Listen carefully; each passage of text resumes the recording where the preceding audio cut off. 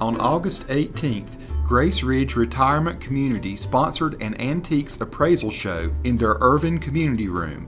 Dr. Lori Verderam, Ph.D., of Discovery Channel's Auction Kings Antiques Appraisal Comedy Show was the guest appraiser. Her insight and humor delighted the crowd of nearly 100 attendees, many of whom had brought family heirlooms for Dr. Lori's expert analysis. Here are some highlights.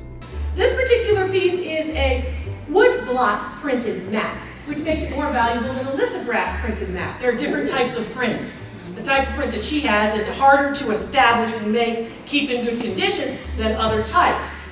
Guess what that just did for value? We just went up a couple rungs on the value ladder. This particular piece dates to the latter part of the 1800s, the early part of the 1900s, and value on it is about $1,200. Your piece is a Steiff bear. It's made in Germany in 1907. It's made of mohair. It's in poor condition. In good condition, they're worth about $400. In this condition, about $125. Oh, thank you for telling me. You're welcome. There you go, I'm going to lunch. If it's not in good shape, leave it at the flea market, right? Ooh, look at that wonderful quilt at the yard sale. And you see all these tattered, terrible, ripping apart, right? You'd give that same quilt to your son to wax his car. But if it's in a yard sale or an antique shop, all of a sudden it's okay that they're asking $500 for it.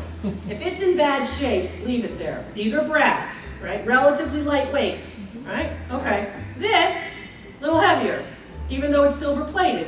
What's the base metal here if it's not silver? It's called spelfar, which is a pot metal. They're both thinking, gee, she can do this longer than I thought. It's all about Pilates, lots of stretching, right? Value on this set, about $200. Value on this candelabra, about $700. Okay? Retail, where someone swiped a credit card, paid cash, or wrote a check for an object like these for a particular amount.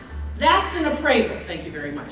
Anything else is, of course, what's known as a price, a wish, a hope, a dream. And you see that. Ooh, if I had this chair in my gallery, I would price it at $1 million. You can price it at $1 million, people, but you know what? It's not going for that much.